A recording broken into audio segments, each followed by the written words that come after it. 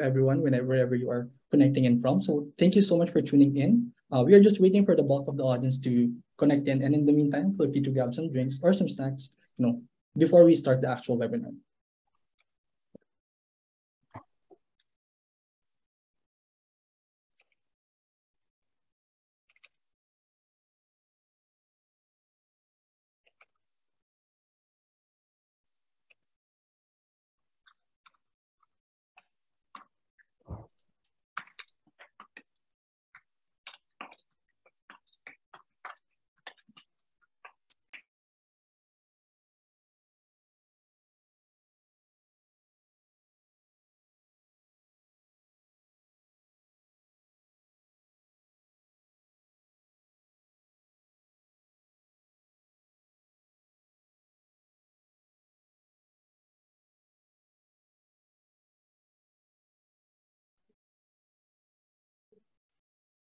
All right, all right. Once again, good morning and good afternoon and good evening to everyone tuning in. And welcome to our webinar today, where our goal in this session is to introduce to people any ideas that can help you map Web3 to your business. So I'm Joel from E27, and this is Revolutionizing Your Business. So, thank you so much, everyone, for tuning in. Perhaps you can let us know where you are connecting in from. So I'm connecting in from the Philippines. It's a really cozy weather here right now. And yeah, welcome to our webinar today. So, actually coming into this webinar, I was actually thinking of what's the difference between Web3 and Web2? And then that's when I started to realize that the difference between Web3 and Web2 is one. Get it? Get it? Because 3 minus 2 is 1. So anyway, so together with our friends at Didoko, we have invited some of the most amazing thought leaders to share their insights on how Web3 can help you transform your business and open up new opportunities. But I will save the details of this discussion to our panelists later on. Now, before we start, let's just go over a few house rules. So the first one is, let me skip this one. So the first one is, first, do note that this is a panel discussion, and we would like to invite you to join by sharing your thoughts and comments on the topic in the chat widget below. Second one is, the floor is always open to your questions, so do share your questions in the Q&A widget, and we will get back to it so the panelists can address them at the end of the discussion.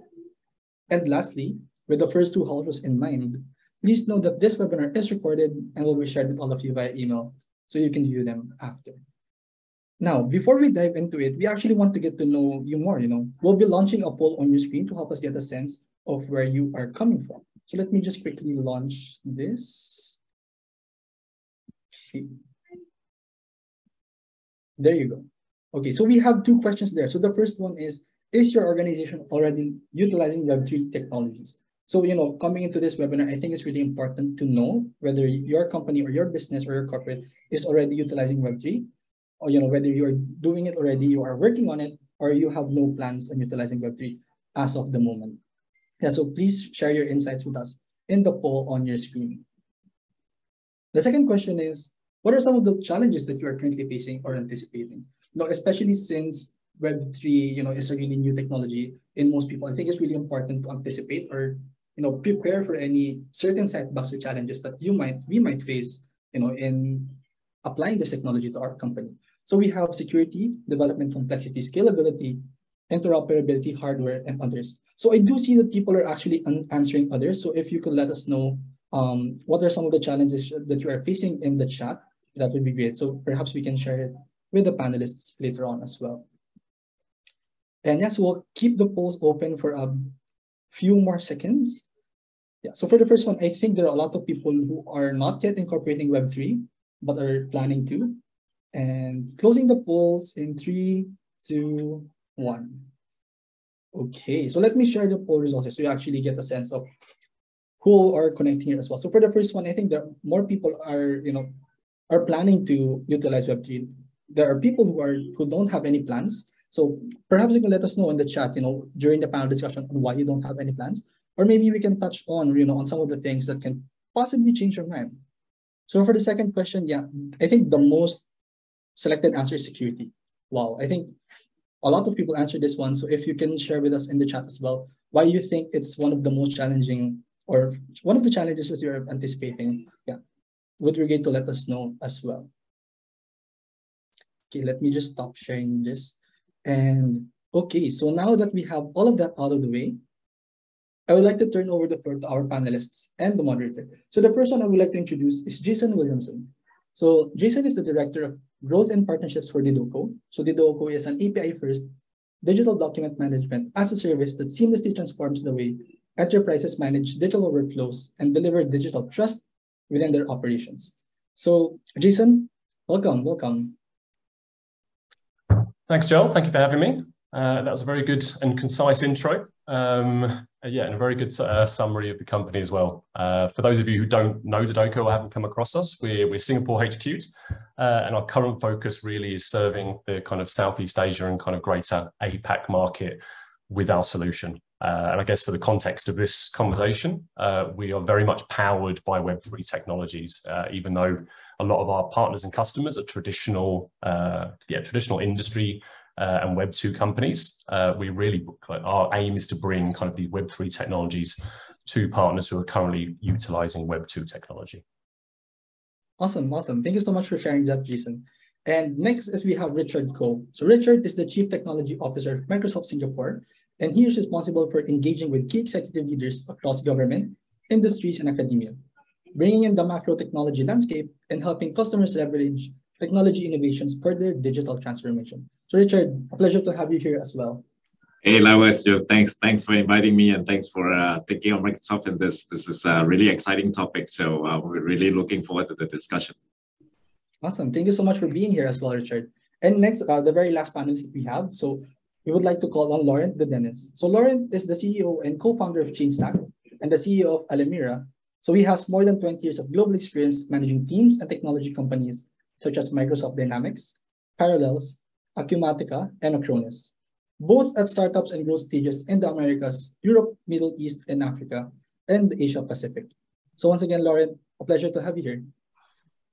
Well, thank you very much for the introduction, and very pleased to be in very good company for this panel and this discussion. I'm definitely looking forward to engaging with all of you guys and potentially answering questions if that can help. Very briefly, ChainStack is also headquartered in Singapore. We're a global company. We're close to 100 people now, and basically the problem we solve is the complexity of running blockchain in general and Web3 application in particular. And we have thousands of developers using our solution today around the world. And the idea of me bringing to this discussion ChainStack is basically to explain some of the challenges we see, but also some of the opportunity we see in the market. Thank you. Awesome. Yeah, thank you so much for sharing that one as well, Laurent. And yeah, so let me now, very last but definitely not the least, so our moderator today, Thaddeus Go. So Thaddeus is an NUS Overseas College Silicon Valley alumni, where he worked at a startup called Catafora and received his minor in entrepreneurship at the Stanford Center for Professional Development. So part of his passion is enabling Southeast Asian startups to succeed online through the strength of E27's community and platform. And now, Thaddeus has been personally diving deep into Web3, especially in DAOs, crypto, and a little bit of NFTs. So please help me in welcoming our moderator for today, the co-founder of E27 himself, Thaddeus Go. Hey, hi everyone. Hey, thanks, Joel, for the introduction. Yeah, so for E27 years, traditionally we've been covering the Web2 space, especially on the media and the event side of things. But I think we can no longer ignore the powerful movement of Web3, and that's why we are actively covering Web3 related investment opportunities, events, activities, and of course having a great opportunity to work with key partners like you guys and the panelists here today to bring more information and insights for our community. Yeah, back to you, Joel. Yeah, awesome. So I think pretty much we have all of our panelists and the moderator here. So that's all on my end. So yeah, Thaddeus, feel free to take the floor. All right. Thanks, Joel. So I think the poll was great actually. The poll actually pointed out some areas that we can focus on later to try to answer some of these questions that you guys might have. We have about 40 minutes, and I think we just want to give a little bit of overview of the Web3 opportunities today, and just a more open-ended question to Jason first, like where are the opportunities in Web3? Where do you all see it? and something that you can share with the audience today, which is predominantly Web 2 related, tech founders, companies, business owners. Yeah, sure. Jason? So there's probably three things that always kind of come to mind when I think of this, when it comes to, or any company we speak to who kind of want to talk about the opportunity with Web3. The first one really is about access of different customer bases and the access to like services and products that are available. And one thing that has traditionally always been the case is that we've not been able to, or inclusion has always been an issue of getting people who have financial services who are then able to kind of participate within markets. And the way Web3 is structured and the kind of growth of the cryptocurrency kind of movement, which is probably where everybody has had that taste of Web3 technology, it really has allowed more people to contribute and obviously participate in these markets. And I think we're seeing more and more now, it's even going past just access on how you can pay for things. We're also looking at different ways that people's identity can be verified, for example. So it's all a movement towards allowing people access. And I think for businesses who are thinking about, especially in kind of the market as it is at the moment, how do you reach new customers? And I think the Web3 technology and the kind of applications of it is a great way for businesses to start to think about growing their addressable markets. Second one is kind of really about how companies build. And I think traditionally kind of everyone was building in silos, that they had their own technology and they were building it independently of other partners. And what we're finding more and more with Web3 development is that it really is the partner ecosystem and the open source nature of the technology, which means that a lot of the work that people are doing is building upon existing applications or existing innovations and obviously customizing it and building it for the better, which can then be used again by another third party.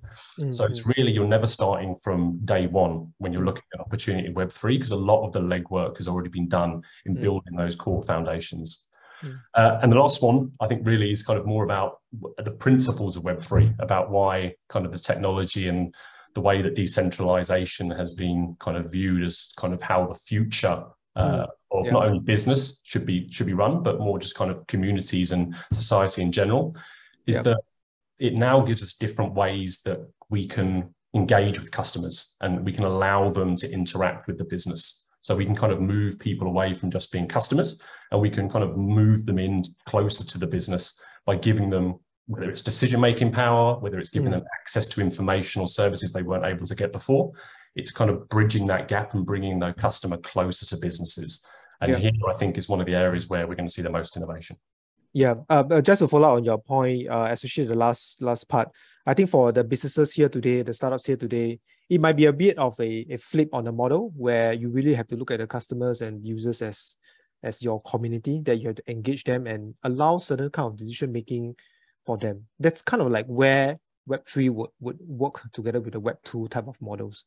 But let's hear a little bit more from our two other panelists. Maybe I will go to Richard. From your perspective, especially from Microsoft, right? What are some of the larger opportunities that you guys see? Yeah, if you can share. Thanks, Dennis. I think that's a great question. I think Jason opened up really nicely. I think when we think about this space itself, I think a lot of the, let's say, frictions and concerns right now, it's around let's say, content and identity and things like that a person's own, right? The data and the information itself, and how portable is that across, let's say, different platforms in the Web2 world itself. So from a Microsoft perspective, we've been working on a decentralized identity approach with Microsoft Entra.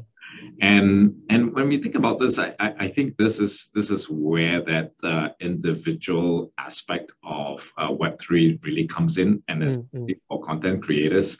I mean, when you think about when I think about my son playing games on certain platforms or a certain gaming ecosystem, and then they have attained a certain status and all of that, but when they leave the platform, that's it.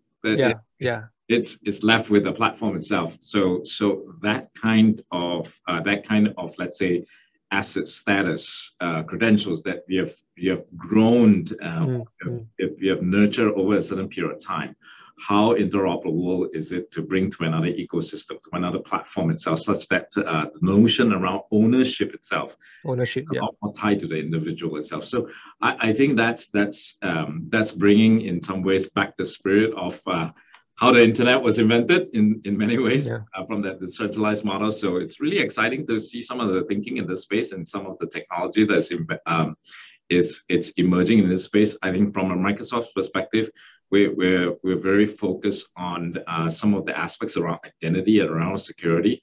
And this is some of the things that we believe that from a company perspective, this is where we have some of that strength in, and looking forward to contributing some of that tools and platforms out there for the community as well. Yeah, as a media company ourselves, actually, more than half of our content actually contributed by our community. I think we are, that's why we are excited about this space, is we're looking at ways to pass ownership of the content and incentive of that content, whatever it generates. At some point in time, we want to say, okay, how do we bring them into the fold, right? Although they're not employees of the company, but how do we adopt some of these models such that it makes sense, such that they're more driven, more motivated to contribute and providing more insights and information to our community. So I think that's the beauty of that ownership model that we are also looking at. Last but not least, let's hear from Lauren as well. Where do you think, or from your perspective, where do you see some of the opportunities today for Web3? Right. Thanks. So I think what's interesting about Web3 in general is that this market and this industry has developed in parallel to the existing IT industry, which means that you have an existing today Web3 ecosystem and stack, which is already fairly powerful, whether it's millions or billions worth of value in terms of software and technology and innovation does not really matter.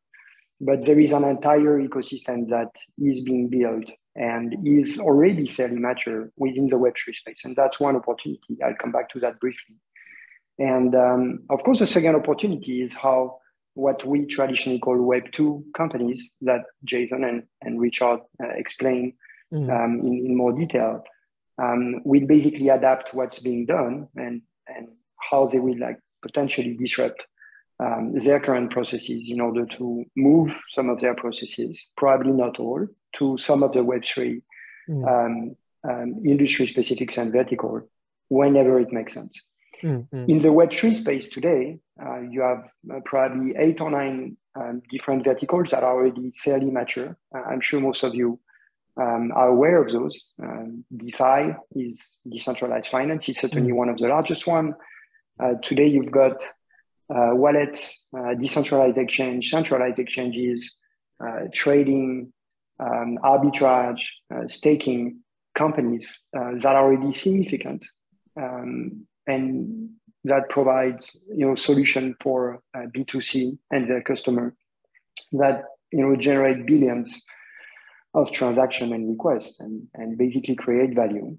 I think that's probably the largest portion of the Web3 vertical today, but you also find development companies. Of course, I'm sure everyone knows NFTs. Going back to Richard's point, I think you have an entire ecosystem around governance and of course, identity, which is very key and which is already fairly big. I mean, you find all sorts of DAO, voting companies, funding companies, that organize or imagine how decentralized governance could actually function, which are interesting. You've got retail company, and then you've got a lot of infrastructure company that basically help to run Web3, right? Identity, Web3 domain, distributed computing, analytics that helps all those companies building with on-chain analysis and Oracle analysis that are very key. And then you have the protocol, right? The stack, all of you guys know Ethereum and some of the largest public blockchain, but also private permission blockchain that operates within the Web2 space as well. And this ecosystem, and my point in mentioning all those different categories and subcategories, is already existing. And I think the challenge now and the opportunity is for some of the Web2 companies that believe in Web3 model or that have processes that could benefit from Web3 processes, which is decentralization, certain level of transparency, but potentially better auditability, a better management of ID and sovereign identity. Yeah, can actually pick and choose from those existing verticals, right? DeFi, NFT governance, retail, analytics, etc. But they can also come and disrupt this further by adapting some of their current process and trying to improve them and enhance them from what they are. And I think that's really the opportunity for Web2 companies. Well, this is a best way for us to transit into my next point, right? Which is we all know right now there's a bear economy and there's a crypto winter as well. I just want to address this as well. Would this be the best opportunity to start on that, Lauren? To really seriously find a team to adopt the technology, to build on top of it, to understand the concepts that we are going to discuss later. Would you think that this is the best time to do this?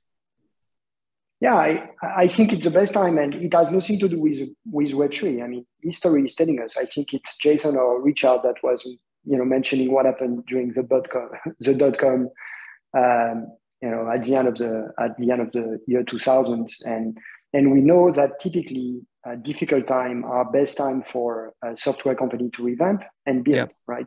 And what we observe at our small level at ChangeStack today, in terms of net new number of developers coming, from different space, Microsoft developer, traditional developer, mobile application developers that are just jumping into Web3 because they want to understand the type of solution they want to build and how they can actually contribute to this. I'm going to say revolution. I think it's a little bit strong, but they want to understand how they can actually contribute to this process and whether there is something interesting in Web3. We welcome hundreds of net new developers every month on the platform, and they all interested in disrupting one of the verticals that I just mentioned. So of course, it's the best time to build, and you have a lot of very strong companies and projects out there that are building amazing solutions, including protocol and every level of the stack.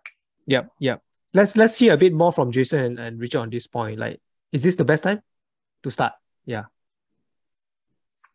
I'll let you put that, Rick, if you want to start.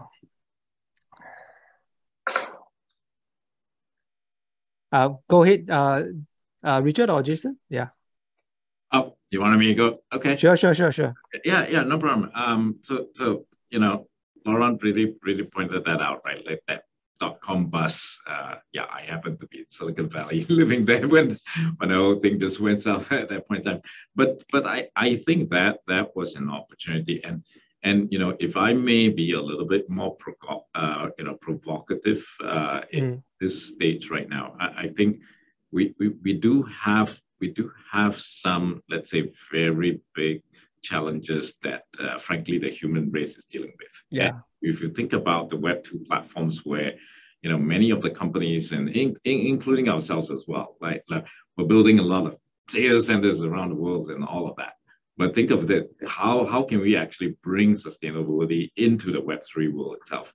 And it's something that because of the timing right now, and when all the different developers comes in, it's actually quite an opportunity to think about that. And just think about software code itself, where today, whether is it blockchains or anything like that, it's consuming a lot of electricity. We all know that. That's a fact. But if we take a step back and then think about how does sustainability kind of impact in the Web3 world, I think I haven't quite seen anything specific like that. But certainly, I think that could be one of those things that might emerge from this time itself, and then say how actually this crypto winter, for example, can actually help us to really think about sustainability in a much more larger fashions across this whole entire, let's say, evolution of the internet itself. Yeah, I think that part is also core to what we were thinking of earlier in the year. We were, there are two major topics this year at the start of this year. One is Web3, following up from the NFT craze and all that. The other one is actually that sustained movement of sustainability related topics, right? It's something that important that we have to address is really, really underserved in terms of information, in terms of technologies that's out there, startups trying to solve this and that. But we struggle with that because of the regulations and things like that. But when we look at Web3, we find that, look, it's not just technology, but I think there's an element of that community focus, decentralization models that could play a part in sustainability as well. Hopefully we have enough time to discuss some points in that. Any last additional points from Jason? I would just say, kind of, if you're an organization who's thinking about whether this is a good time to build, I mean, yeah, I've always loved the kind of saying, creativity loves constraints. And I think naturally at the moment, kind of human instinct for businesses will be to kind of cut back on innovation and kind of double down on kind of core kind of parts of the business. And I think that traditionally people assume that to innovate, you must have a lot of upfront expenditure to obviously bring the new technologies into a business or to integrate them in if they're already existing. And I would, I guess, challenge and kind of question whether with Web3 technologies, whether that is kind of that same mantra is really applicable. Mainly I say that because a lot of the, like I said before, a lot of the work and the kind of the building blocks are already there for organizations to work with. But also it's not a zero-sum game. It's not a case of you must take your Web2 technologies, throw them out the window and implement Web3 technologies. It's an iterative process that we're already seeing the tools that will enable Web2 systems to speak to Web3 systems or applications. So there's actually a company in Singapore I came across recently who are like a Zapier, if you use that within your business. They can now do that across decentralized applications and traditional applications. So you can kind of take small steps, which again, whether that's innovation or transformation or whatever you want to call it, it doesn't have to be something that is kind of, a big CapEx cost to your business. It can be something that you can do iteratively, but still be innovating in a time when I think a lot of people are probably looking, they will not see this area as a kind of where they want to put their money right now. Yeah. So for the 36% of you guys that say not yet, but we're planning to, according to the poll, please start looking into it, because this, as our panelists have mentioned, right? And I just like to share, I think the 2016 and 17, during the ICO and crypto phase, there were a lot of projects as well. But I think from my perspective, what has changed, right, is there are starting to have a lot of better user experience, UI even, for you to interact with a lot of these Web3 models or technologies. And it feels really like Web2. It's just, you just have to find it. The model of using it is a bit different, but nonetheless, right, it's a lot more familiar today compared to previously, where you do need some level of technical knowledge to access some of these tools previously. So again, 36%, ask your questions. Where do you start? How do you start? We'll try to answer that later as well. Let's move on to the next part, right? So this is the part that we wanted to start to go down a little bit deeper into Web3. I think we want to ask the question, right? Is Web3 really just about blockchain tech, right? Is there more to it? I think the panelists has mentioned a little bit about NFTs, decentralized models and all that. So I do want to ask Jason first, right? What are some of the areas that you guys are looking at? I mean, blockchain tech is one, this is for sure. It's very clear on what you guys offer, but what are some of the other models that you guys are also taking into your company and applying it to that solution that you guys are offering? Sure.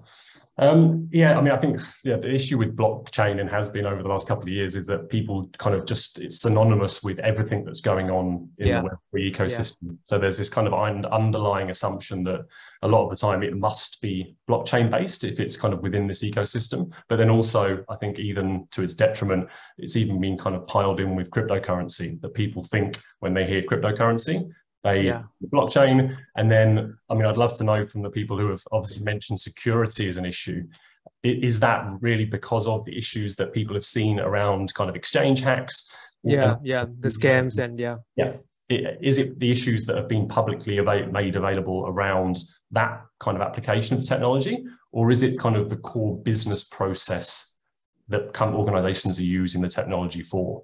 So like supply chain, for example, is one where it's all about proving provenance of something, and blockchain in itself is probably the perfect technology to ensure that you can track and trace things across a period of time. And security issues there, if anything, it's the opposite. They are built with security in mind and traceability and verifiability. So I think, to answer the question, I think blockchain is in often cases kind of that entry point to a lot of the applications that you'll end up utilizing.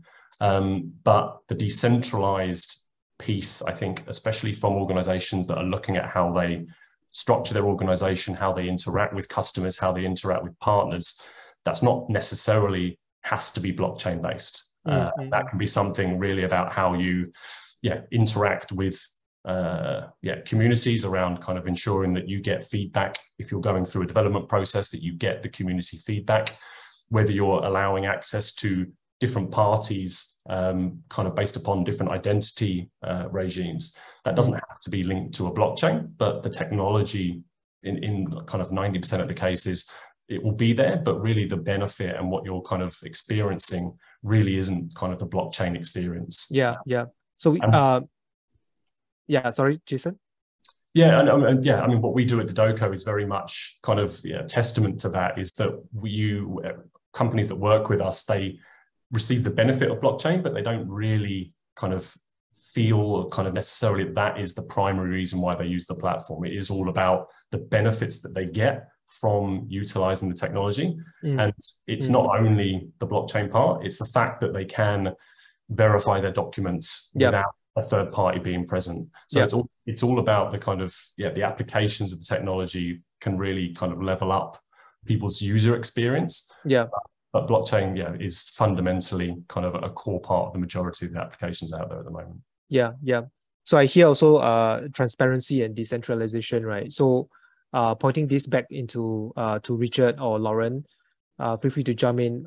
You guys have any opinion on aspect of this transparency? Why is it important to Web2 business as an added question for them to consider? Richard, you want to take a shot at it? Okay, sure. Yeah, I agree with what Jason just highlighted. I think this is great, right? When you think about the protocols underneath, the technology underneath, and the interfaces with let's say different entities itself, I think there are let's say trust boundaries, and how do you think about trustless type of interactions or permissionless type of interactions, if you will.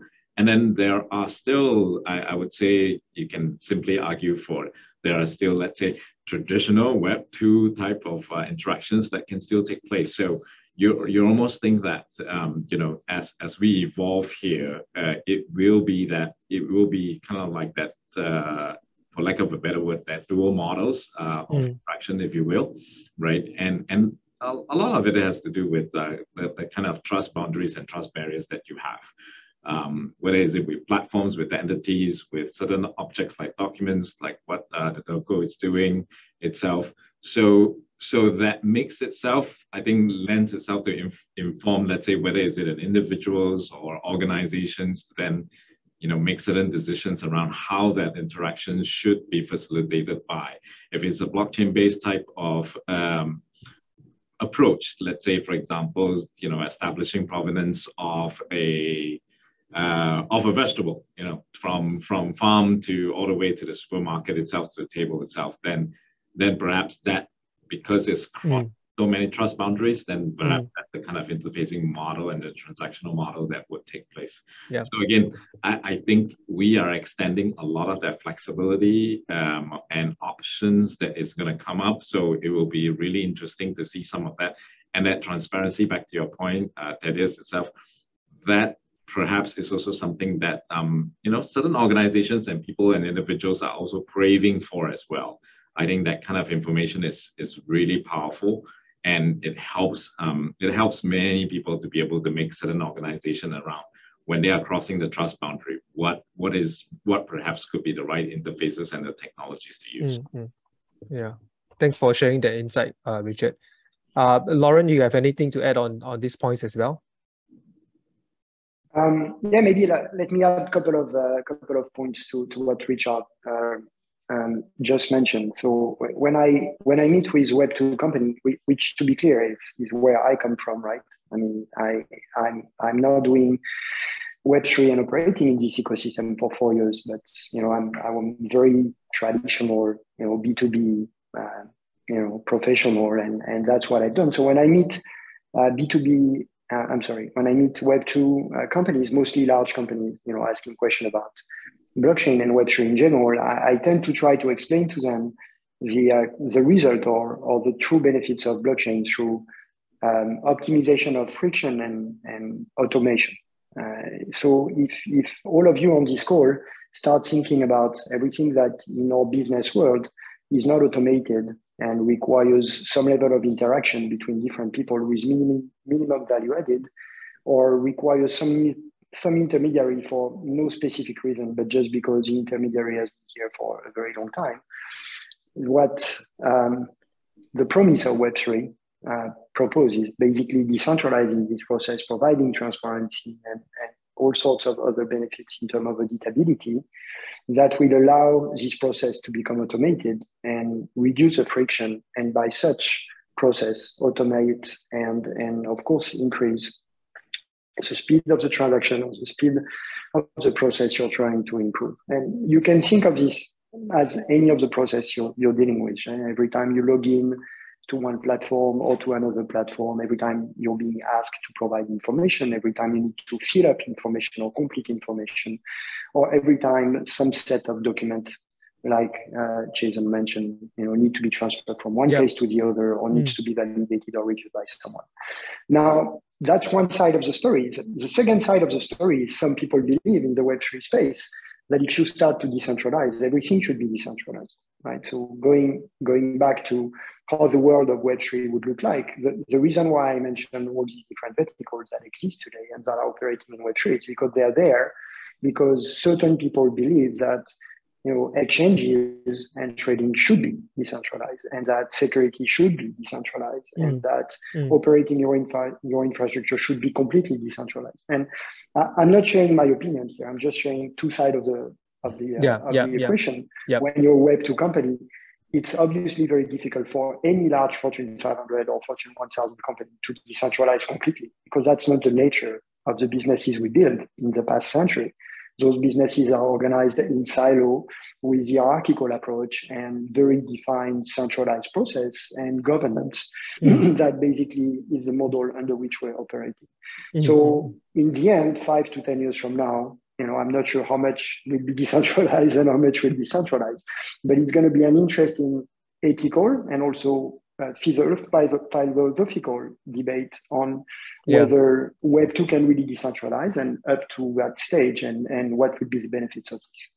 I'm same as you, as this argument has been ongoing, and I'm excited to see after this winter is over what's going to happen. How much do we actually look at? How much regulations as well do we look at? Because I think it's really about the balancing. I think for the last couple of years, 2019 until now, it's been very decentralized. Everything is very right side. So I hope that through this evolution, we see a much more balanced ecosystem. Now, I'm going to jump a little bit towards some of the points that the audience has mentioned on the challenges. But before we address that, I would like to hear from Jason first, right, about Decoto and how you guys actually take that technology, the models that you have described, and actually really build this business up. And how do you see that as a set of guiding principles for that you can share with the audience here today? Jason, please. Sure.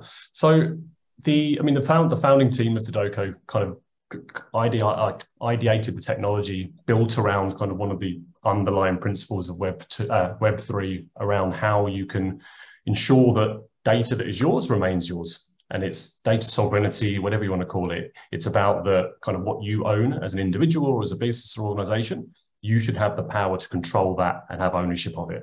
And when the company was building the platform, that was really kind of the fundamental piece that kind of went into how we look at treating documents that we work with from customers. So we don't need to store your document. Would be kind of the headline that when we're talking to organizations who are looking at using the tech. Traditionally, you would have to hand over ownership of a document to have that business process take place. But with Web3 now, we're able to say to companies, we don't need to have your document to undertake this business process. And any output that comes from the work that we do with it, all of that will then be available to you for you to validate the business process that's taken place, whether it's an e-signature, whether it's an approval of a document, like a purchase order. That should be on you to be able to then kind of provide that document to whoever you want to, and they should be able to access that evidence trail themselves. So it's, as Richard mentioned, it's that trustless, permissionless kind of idea, but making that real for organizations. And kind of the way that we look at it is that we're not trying to kind of change everything. We're not trying to put every document we work with on a blockchain. We're just looking at the fundamental pieces that are needed for these business processes to take place. So to Lauren's point about kind of automation, about how do we make it frictionless, the only way that we believe that can be done is through allowing the verification process to be out of our hands, that they don't have to come to us as a trusted third party to say, who signed this document? It can be done publicly. For us, that's, I mean, a lot of the industries we work in are regulated. So the data in documents is obviously super sensitive, but the evidence trail really is the piece which, when you're providing a document to a third party outside of the transaction, traditionally that person wouldn't be able to verify the process that's taken place because they have a PDF document with some kind of long numbers on and a couple of squiggles. And the only way they could check the provenance was by seeing whether it's been tampered with kind of physically on the document. That was all that was available if you're processing through Web 2. But now with blockchain, all of a sudden we can put the evidence trail of that document onto a blockchain, provide the document back to the company untouched and to the parties who are signing, and they can then provide onto their own third parties, and they can independently validate what has happened. So yeah, those kind of guiding principles is something that kind of we believe is the value proposition that we bring to our partners and customers. But it's applicable across industries. It's not just documents, records, certificates. There's types of kind of your core business processes that rely on some sort of paperwork that can undertake these sort of processes. And it's not sexy, it's not Bitcoin, it's not all of the fun stuff, which obviously is getting a lot of the attention. But for companies really looking to get kind of the kind of core benefits from the technology, that's where we believe that kind of this bridging between Web 2 and Web 3 is going to be the catalyst to help a lot of companies transition towards Web 3. One of the challenge that they mentioned is it's complex. The auditing that is very complex to develop a solution like this. I don't know whether you could answer this, Jason, but on relative terms, how do you describe the development of this product versus what you have done so far in a traditional Web 2 world?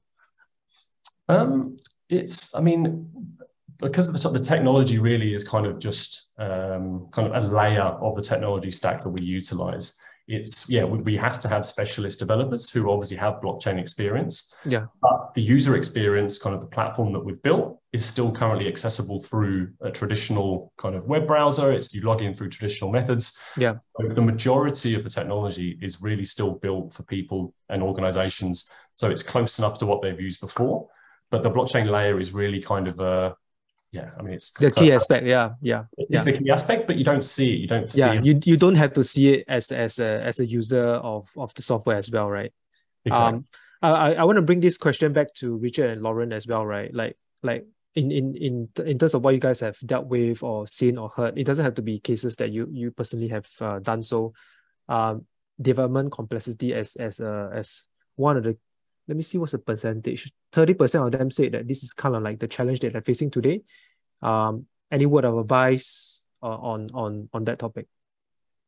Great question. I think that in terms of the let's say software development side of that, the complexity itself, I think that approach of kind of starting small and something that I like what Jason said, right? It is not sexy stuff.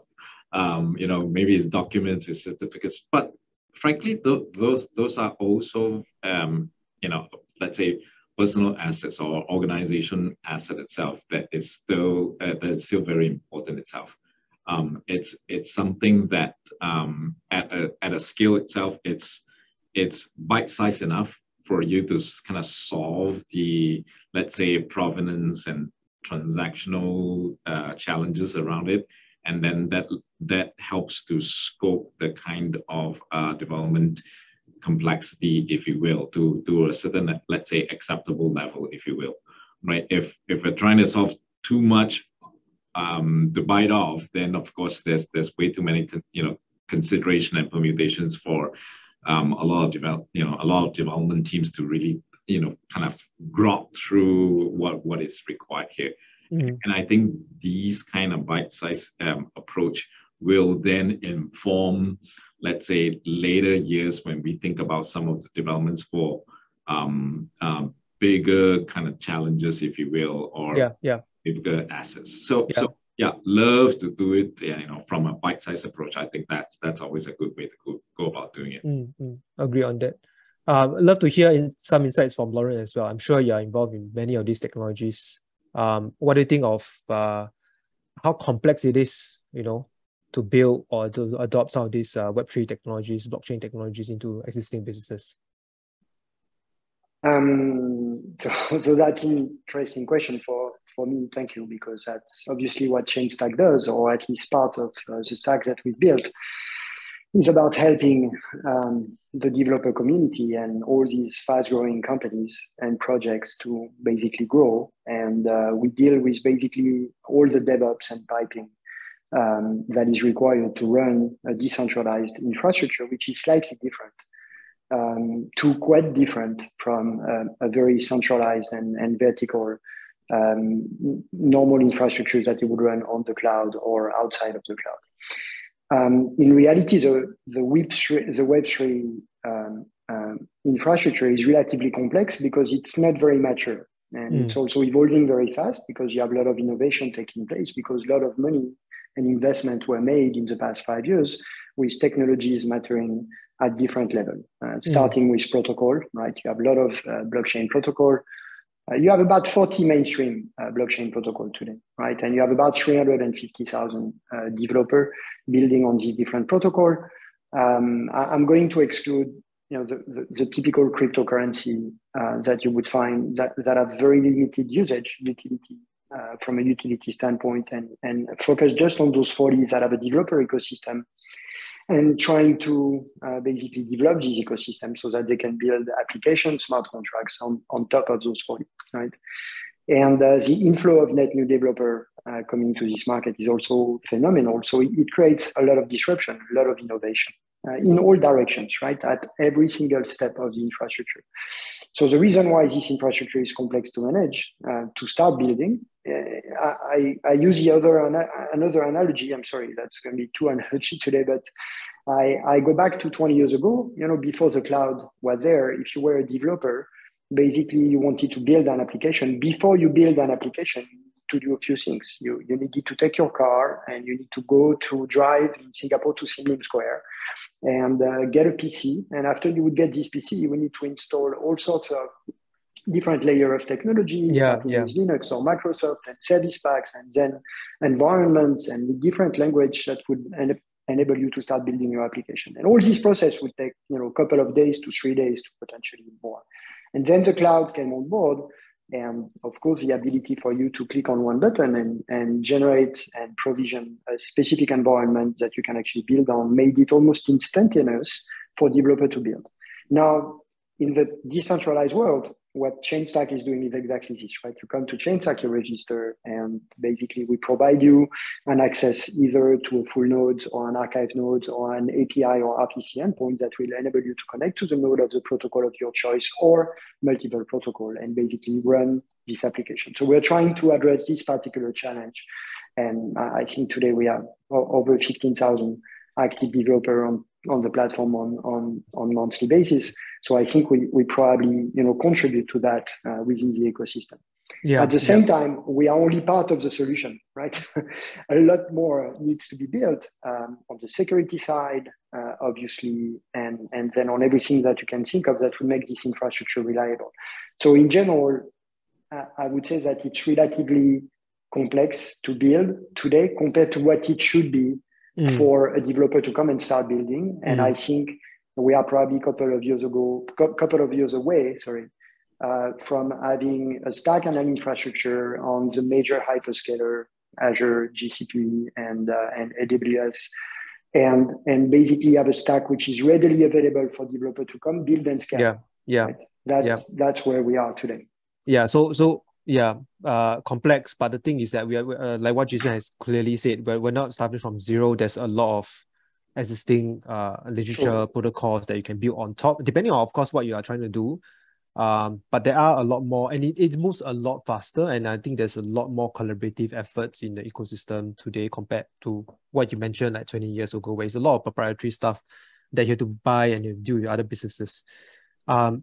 Jumping back to a little bit, just a very quick point from you guys, right? I think I do want to try to address the talent finding the Web3 developers, blockchain developers matter. I think that is a question that a lot of business owners will have if you really want to start something. Maybe just one quick statement, right?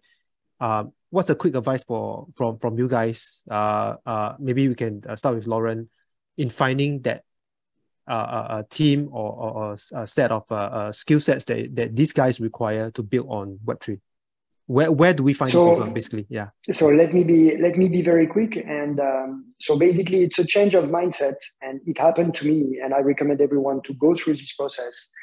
Don't be too rigid or strict in your requirements, because probably your Web3 developer has got less than 5 years experience and is less than 30 years old.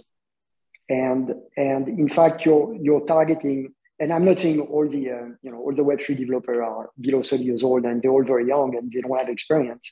But the bulk, because of what happened in the past 4 or 5 years, the bulk of those good developers that we see on the platform and we see on projects are basically very young, super energetic, very dynamic. They're Web3 lover and they build super fast, and they have a couple of years of experience, and yet they're okay developer. So that's where I think you need to focus your effort. I mean, if you're looking for a traditional developer with Web3 experience, it's going to take you a lot longer. If you try to repurpose your team internally, it's going to take you a lot longer, and it will create a lot more challenges. Yeah, thanks for that, Lauren. Quick and very short and concise. Jason, yeah, we discussed this. Let's hear from you as well. We did, yeah. So I mean, I think two bite-sized nuggets. One, I would probably go even younger than Lauren has mentioned. Younger, wow. And we've found a lot of success with internship programs. And like I said, the kind of the ability for people coming out of universities where there are now specialized courses in the technology they're building with means that people can get up to speed and get to a kind of an acceptable level of development standards a lot quicker. So although obviously, yeah, getting people with experience in often cases makes that kind of lead time a bit shorter, we are finding that some of the best talent can come through internship programs. You can get people within a couple of years who are able to come in and have a real kind of impact on the business, even if they're still on the internship program, let alone finished it. And secondly, how you recruit. I've come from a recruitment background, so I've gone through traditional recruitment processes for years. You're probably not going to find the best people putting out traditional ads as you would do before or using agencies. A lot of this is community-based, and the projects that people get excited about is shared amongst communities, and people's interest a lot of the time will be based upon a project that you're doing rather than them thinking specifically, I want to work for X company. So find those communities, find obviously the protocol you're working with, find ways that you can tap into that developer community and obviously build hype and build kind of awareness of what you're trying to do. And you'll find a lot of that kind of talent will kind of gravitate towards you rather than you having to come out to the market to find it. Well, okay, that's interesting. Quickly, let's hear from Richard as well. Like, you know what? Microsoft. I think Jason and Lauren is so well said, right? It's really looking for that talent in the community with with a little bit of that hacker mindset, if you will. They are the ones that is going to be kind of breaking things and then putting things together again. So yeah, I meant that in a good way, in the sense that because a lot of these protocols and approaches are still a little bit nascent, I would say, in certain ways. Yeah. So it requires a very growth mindset to be able to look at this in a very completely different way. And just that whole notion around that decentralized model and thinking itself also requires a lot of the folks to rethink their approaches when they're in some of these applications, if you will. Yeah. I think that's really hearing together with Lauren on yeah, kind of rewriting your mindset a little bit. Oh, It yeah. happened for me, and like, wow, this is so different from how we think as a company. Yeah. And the models are super interesting, but you have to be really interested to say, okay, how do we then work with this new approach for our businesses? Okay, so thanks for that. We do a little bit for the talent side, but we really got to jump to the questions. I really want to answer some of these questions. I think a key one that they were talking about, so there was one that really talk about challenge. We addressed quite a fair bit of the challenger side on the technical side, but I want to hear a bit of setbacks. Like, what are some of the pitfalls that they need to take note of, right?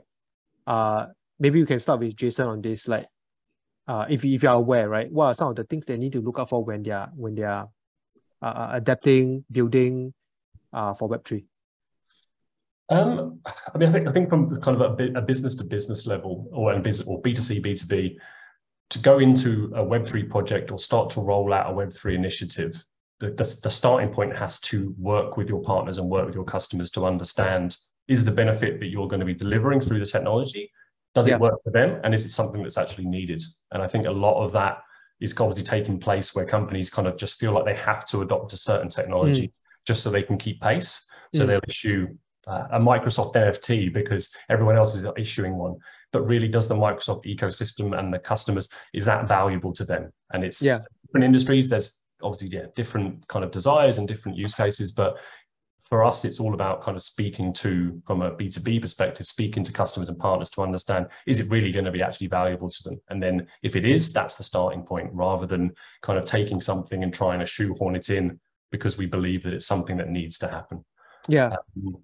And I guess, secondary, I mean, I've kind of touched on it, but kind of expand a little bit on it, is really, don't kind of companies think that it's an all or nothing kind of movement towards Web3. And it's, I guess, a lot of companies who, especially if you're looking or working with external consultants, the tendency is obviously to try and kind of think of as many different use cases for your business as possible. And I mean, I think a lot of that work can be done internally by looking at your own processes. Where would this benefit? Where would understanding provenance and verifiability, where is it useful to you? Is it adding in different payment methods? Is it kind of, different marketing strategies based upon communities? Figure that out yourself first and go in kind of educated to these conversations and discussions, because you will find a way to kind of put this technology into your business, but it might not get you the returns or the benefits that you really need to obviously innovate in a productive way. Okay, so I hear you. So don't see it as a technology that you have to apply, but really putting your community, your users, your customer first. The HO saying, right?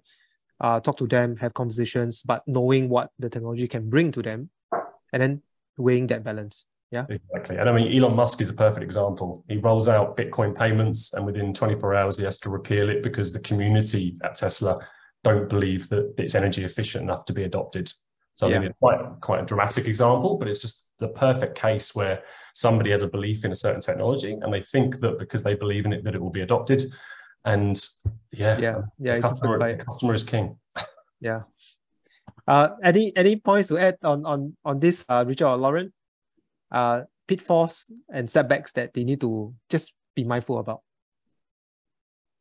I guess from my perspective, it's really like the scale and scope of the let's say challenge that you're trying to address. I think if it's something that's too big to bite off and there's a lot of chains in the way, if you will, is gonna like push back a lot of the, let's say, whether it's a development work before you see any specific benefits itself. So I think that scale and scope, it's always something that it's a big consideration, so that you see some, let's say, early success and some benefits first before you try and take on something that's even bigger.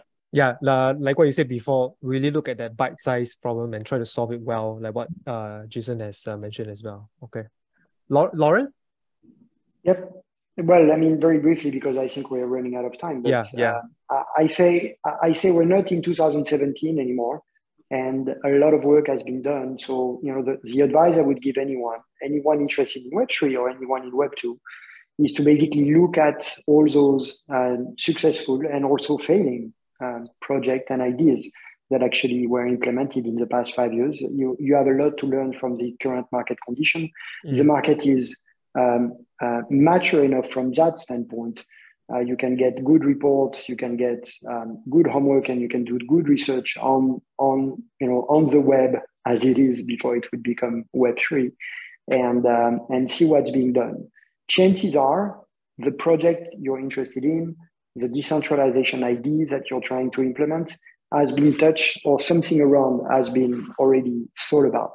And I think that's where we are today. So I encourage everyone to inform itself and basically do good research around the idea. And then, of course, implementation is relatively easy and possible now in short term, right? I mean, you can build simple smart contracts and try simple processes within a matter of weeks, right? So I think you can really have a good grasp as a technology by understanding the market, doing your own research, and basically trying out good ideas that have been done or improving them. Okay. So kind of like learning from history and just be spending a bit more time in the research and the insights part. Okay. Yeah. I think, I mean, I'm sorry to cut you, but basically you have about 40,000 software companies building on Web3 today. Some of them are very small. They're one guy, in a garage. And some of them are, of course, much larger. But you have 40,000 companies building today. Probably 20,000 of them are reasonably okay, and probably a few thousand are kind of amazing. Yeah, that actually answers one of the open questions as well, whether Web3 is some sort of a hype. We honestly don't think so, and with a lot of comments and opinions and insights and literature that is really out there. The last two questions in integrating Web3 to the business, I think Jason has shared a little bit on this.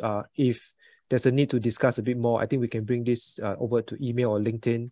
We're going to be doing a little bit of posts after this webinar, so we can continue some of the discussion there. With that, just 1 minute over, but I just want to have one last closing statement from you guys. Kind of like a one statement advice. I think Lauren has done that very well from his last point. But also from Richard and Jason, one last statement for these guys that has joined us for the last hour. We thank them for their attention as well. But yeah, one word of advice.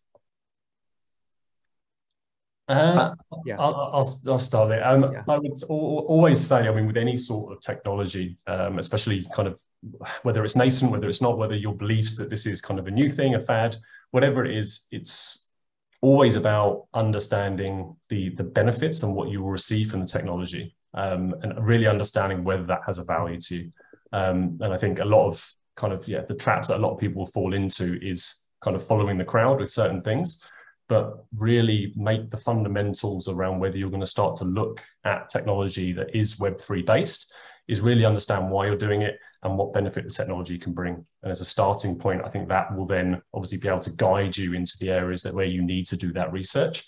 And there are a lot of, I mean, everything that you are now getting in Web 2, every type of application, there will be a Web 3 alternative that will either be available now or coming out soon that they're developing. So you have to keep up to date with obviously what is kind of taking place within the market, but it's all about really knowing for now kind of the areas that really will make the kind of critical business impact for you and your organization. Okay. Richard, one last statement from you. Totally agree with that. Just be curious and go out there and learn. And the key thing is, I think, engage with the community. Very important aspect of it. Yeah. I think that's something that we all agree, community first, right? For the Web3 side. All right, we've come to the end of the webinar. Thank you, panelists, for your insights and for the discussion. I'm going to pass the mic back to Joel. All right. Yeah, so once again, thank you so much. Thank you, Thaddeus, for leading the conversation on this one. I think this has been a really wonderful conversation. And then thank you so much as well to our panelists. So we have Jason, Lauren, and Richard. Thank you so much for the very insightful discussion. And I'm sure everyone here learned a lot. I myself have been taking down some notes as well. So, I'm pretty sure everyone here learned on, why Web3, why now, top challenges that they need to be aware of and how they can start mapping Web3 into their business as well. And yes, once again, thank you so much. And of course, this event wouldn't have been possible without our friends from Didoco.